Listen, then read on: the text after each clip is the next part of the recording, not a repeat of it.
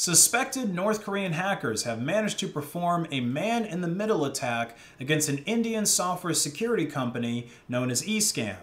The man-in-the-middle attack tricks the victim's machines into communicating with a malicious update server that downloads a malicious update to the victim's machine that takes over it, installs backdoors, and in some cases installs crypto miners to the computer as well.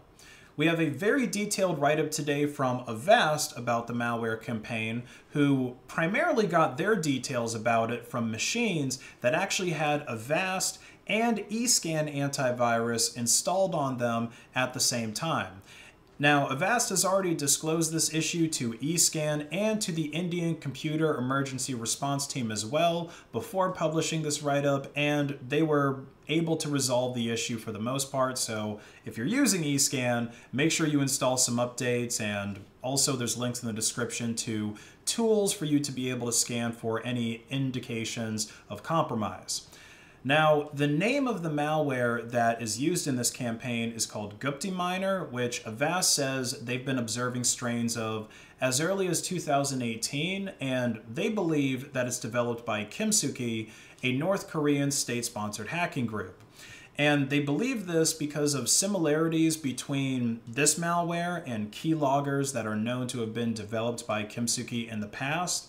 And another indication that this malware is at the very least a state-sponsored effort is just the sheer sophistication that went into its development and into its deployment. For example, the GuptiMiner hosts its own DNS servers for serving the true domains of their command and control servers via DNS text responses, and they do this in order to prevent legitimate DNS servers from seeing any of the malware's traffic. And it also lets the hackers make DNS requests to whatever domains they want, like Microsoft.com or sneakerhost.com, as we can see here. And that way they can route them to whatever IP address they want without actually having to hack Microsoft.com and turn it into a command and control server that they deliver malware payloads from. Now, it's still currently unknown how the initial compromise of victims' machines happened to allow the man-in-the-middle attack in the first place, but beyond that point, Avast gives us quite a bit of detail into what this malware does once it's on a victim's machine. So when a compromised escan installation first triggers that update to communicate to the malicious server, a malicious package updll62.dlz is downloaded and unpacked by the escan updater, and this package contains a malicious DLL, usually called version.dll, that is sideloaded by escan in the first stage of the malware's deployment. Now, because of the sideloading, the DLL runs with the same privileges as the source process escan, which has a lot of privileges on the victim's machine, and it is loaded the next time that escan runs, usually after a system restart. If a mutex is not present in the system, which depends on the version, the malware searches for services.exe process and it injects the next stage into the first one that it can find. Cleanup is performed, removing the update package. The malicious DLL that's downloaded contains additional functions that are not present in the clean one, whose names really stuck out like a sore thumb for the most part.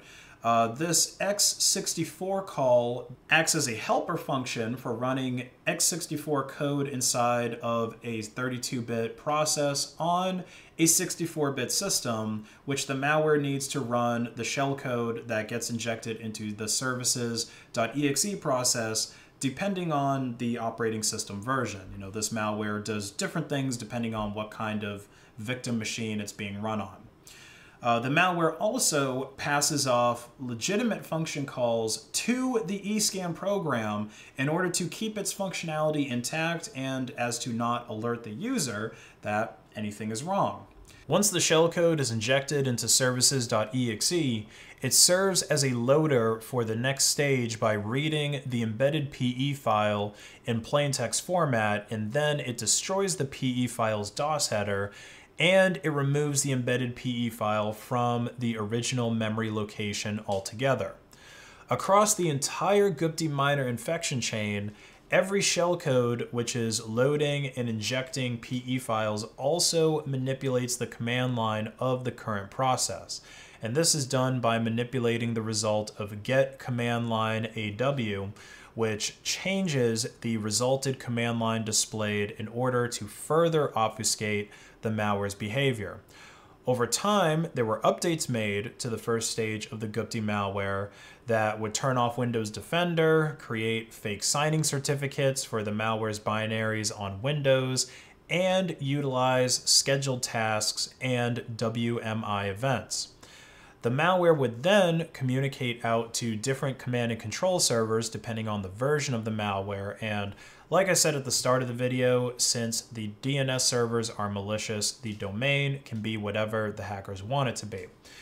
And after sending a request to the attacker's DNS servers, that server would send a text response containing an encrypted URL for a real command and control server that contains an additional payload in the form of a valid PNG file that apparently looked like a T-Mobile logo, which also had some shellcode appended to the end of it containing another stage of the malware, which is much simpler than the prior stages. Pretty much it's just using gzip to decompress another bit of shellcode and then execute it in a separate thread, which loads the final stage of the malware that Avast is calling Puppeteer, that handles the core functionality from then on.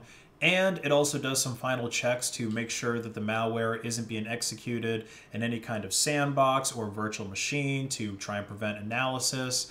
And of course, the different types of sandbox checking got better during the malware's development. And different versions of Puppeteer were observed by Avast. One early on version had a very interesting approach for its persistence. First, it creates a scheduled task with the following configuration.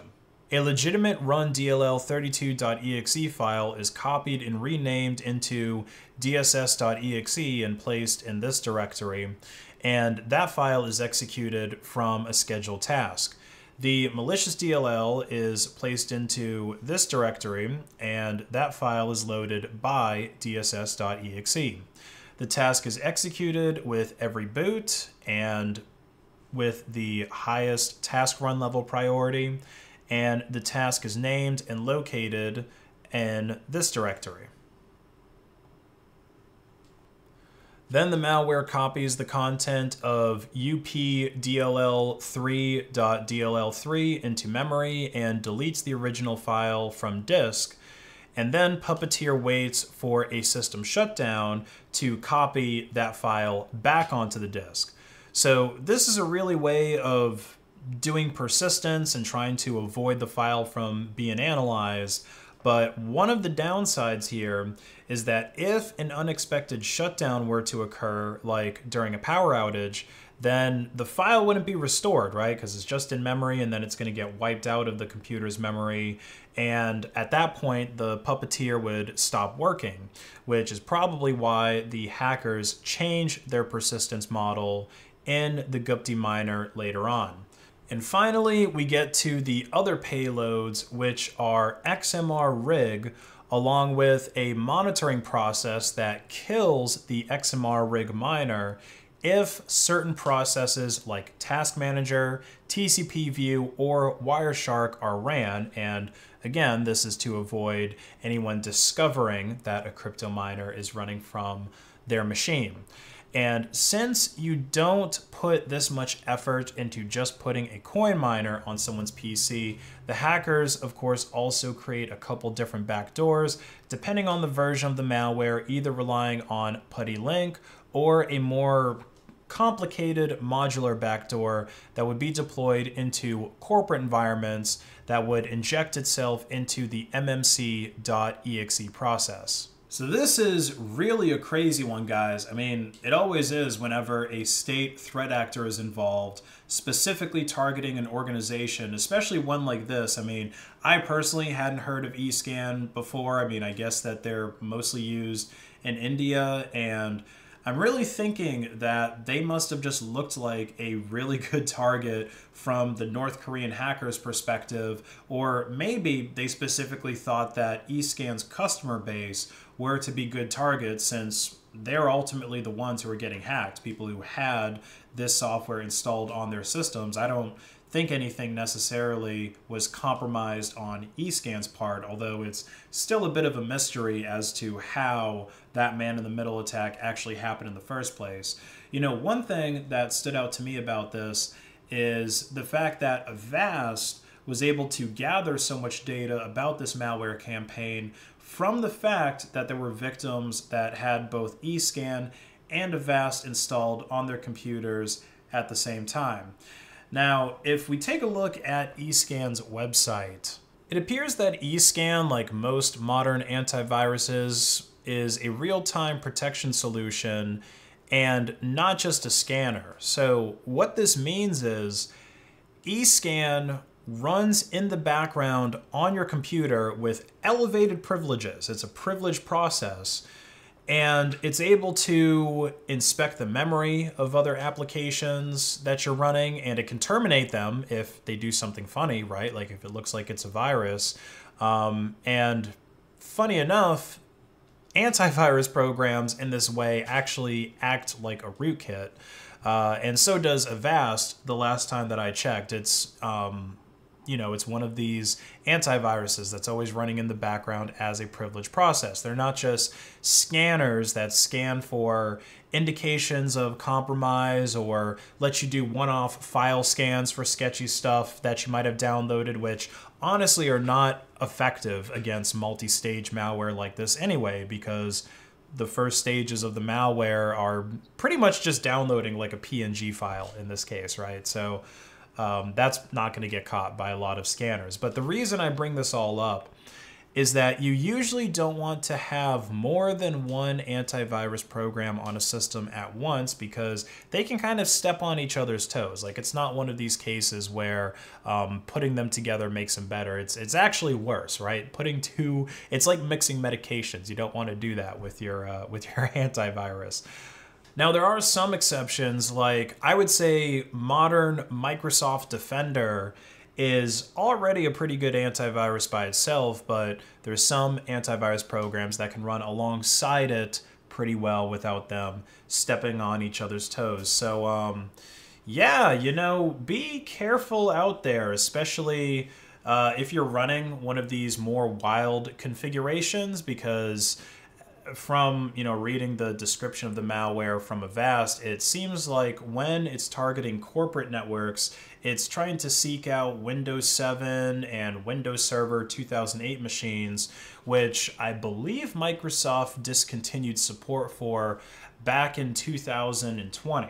So, you know, they're not getting updates from Microsoft, or at least they're not getting, maybe they're getting some security updates, but they're not getting a lot of updates for them anymore. And if people are running multiple antiviruses on those systems, leads me to believe maybe their security posture isn't the best, which you don't want to combine those two things, right? Like, I'm not saying you can't run Server 2008 or Windows 7. I'm sure it serves uses for some things. I mean, I think maybe for playing Grand Theft Auto, I remember GTA on the disc for PC, like back in the day, didn't work on Windows 10, or definitely not like Windows 11 or anything past that. You need Windows 7. Sure, there's probably some corporate stuff too that you need like Server 2008 for. But yeah, definitely need to have a better security posture on those devices. And if you're just curious about more details with this malware campaign, there's a link in the description below to a vast write-up on it, because it's probably a good hour-long read or so. If you enjoyed this video, please like it and share it to hack the algorithm, and check out based.win to get awesome merch like the shirt that I'm wearing right now, or accessories for your phone or laptop, and save 10% automatically by paying in Monero XMR. Have a great rest of your day.